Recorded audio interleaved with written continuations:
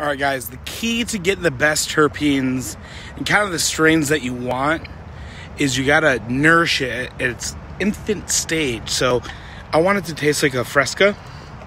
So you're going to pour a little Fresca around the roots, just like that. Just so the terpenes from the Fresca get absorbed up in there. You want to make sure she's sturdy. But then this one here, it's going to be a blackberry white claw. That's the flavor we're looking for. So you're going to give a little bit of flavor here. Not too much. Don't overdo it.